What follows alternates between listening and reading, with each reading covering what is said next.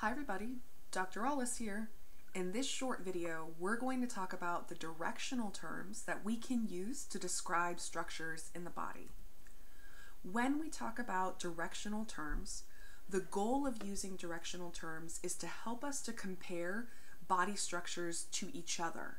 So anytime we're going to use a directional term, it's going to include us comparing one bone to another bone, or one organ to another organ. We can never use a directional term by itself. They're always relative to each other. And when we talk about directional terms, we're always going to see them coming in pairs. These pairs are going to be opposites. For example, I have a term that means closer to the front side of the body, but I also have a term that means closer to the back side, or a term that means above, and a term that means below. These pairs of directional terms are opposite of one another. So study pro tip for you. Learn the pairs, or the sets of words that come in these pairs. When we talk about any of these directional terms, something for you to be familiar with is called the anatomical position.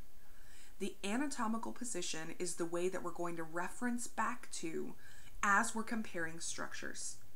Now, anatomical position is not the normal way that you stand up or that you sit.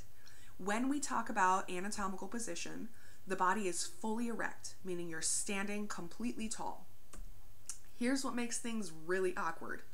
The palms of your hands are facing forward. Usually when I stand up, I like my palms facing toward my body. But when I'm in anatomical position, I need those palms facing forward. That's going to be really important when we're defining the front side of the arms and the back side of the arms. And the same thing is true of the feet. They're pointed forward with a slight bit of space in between them. So anatomical position, if we were in class together, I would make everybody stand up and do it. The big thing to remember with anatomical position, the palms of your hands are facing forward. That's going to come into play when we start doing some of these directional terms. So let's start with the first set of directional terms, and this is something we actually talked about in class together.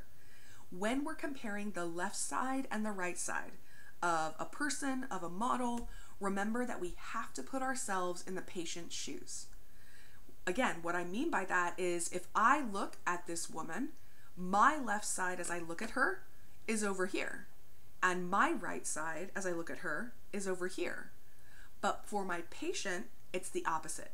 And it's very important that we remember that. So left side for the patient, right side for the patient.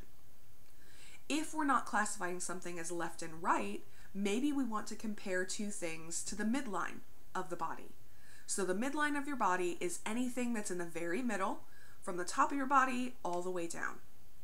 If something is farther away from the midline of the body compared to something else, we would use the word lateral. Or if something is closer to the midline of the body, the word I use for that is medial. So as I'm looking at this person here, we'll go up to her head. I could say that the nose is medial, it's in the middle, compared to the ears. The nose is medial to the ears. I could also say, though, that the ears are lateral toward the outside compared to the nose. So the reason these come in pairs is because I can compare them in opposite ways. Lateral or medial, how close are we to the middle of the body? Superior and inferior have to do with how high or how low we are in the body.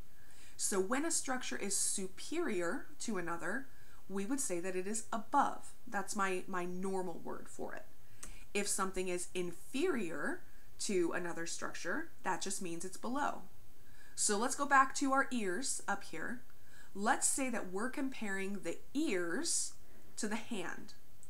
When I'm standing here in anatomical position, I would say that the ears are superior, they're above the hand.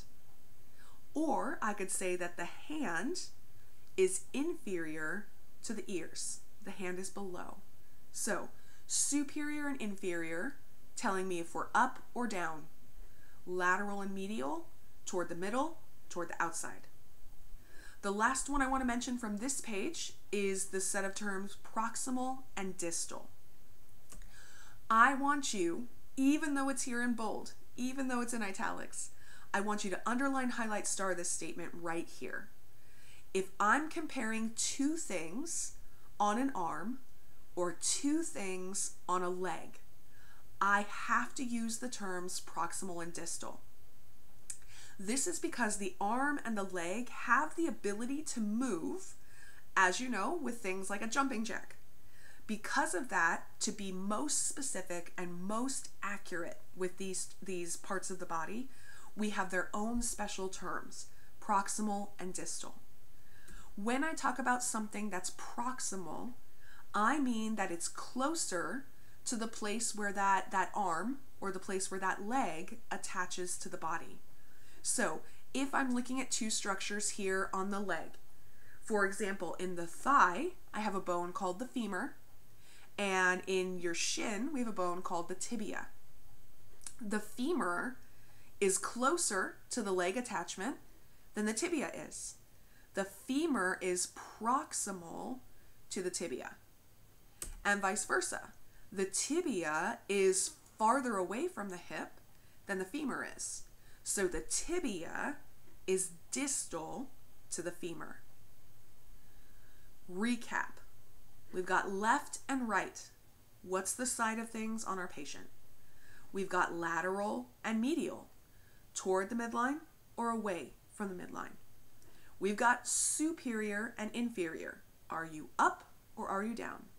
And finally, proximal and distal. How close are you either to the hip, like we talked about, or to the shoulder? A couple of other terms that I want to introduce you to, though, are the terms anterior and posterior, which, to be fully honest, are actually the same thing as ventral and dorsal. It's just another way of saying those things. So, anterior and posterior. These directional terms are referring to which side of the body we're on. If a structure is anterior, it's closer to the front. If a structure is posterior, it's closer to the back. For example, in the middle of the chest, in that sternal region, we have a bone called the sternum on the very front side of the chest. If I want to compare the sternum to the bones of the spine being the vertebrae, I could use these terms. So I would say that the sternum is anterior to the vertebrae. It's closer to the front of the body. Or I could say that the vertebrae are posterior to the sternum. They're toward the back side. They're in the back. These same rules apply to the terms ventral and dorsal. So literally it's exactly the same. So here's how I'd recommend studying these. Learn that anterior and posterior are opposites. That's job number one.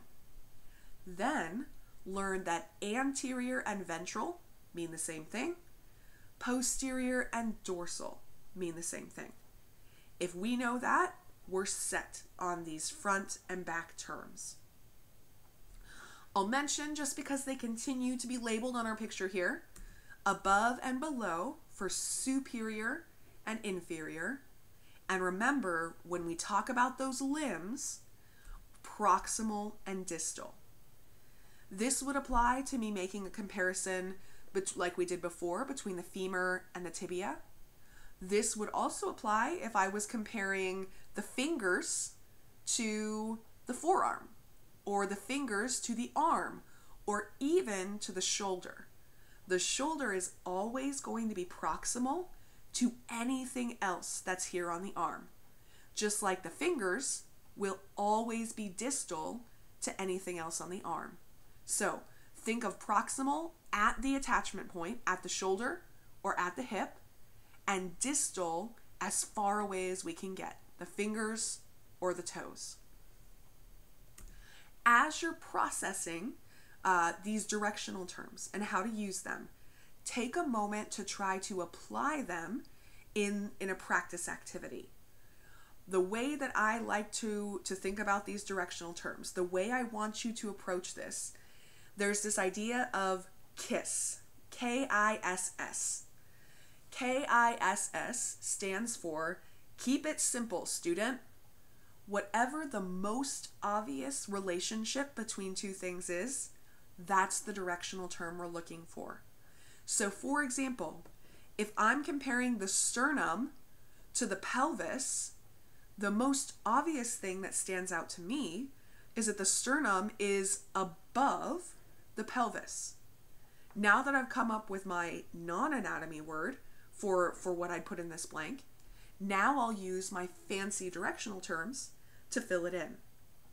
We already did our comparison between the sternum and the vertebrae, front versus back.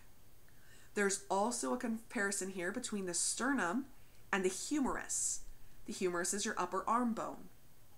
Notice that the humerus is farther away from the middle of the body. What directional term would we use for that? The last set of comparisons I'm having you make is the humerus compared to the radius. Alarm bells should be going off in your mind when we think about the humerus and the radius. They should be going off because these are two structures on an arm. Remember that when we talk about two structures on an arm or two structures on a leg, we have to use proximal or distal. Use these statements to quiz yourself. Or better yet, think about those regional terms that you were learning. See if you can't use the regional terms as a guide or as a place for you to make some of these comparisons. How does the thoracic region compare to the abdominopelvic region? How does the brachial region compare to the antebrachial region? If we can bring these two ideas together, we'll be in really good shape.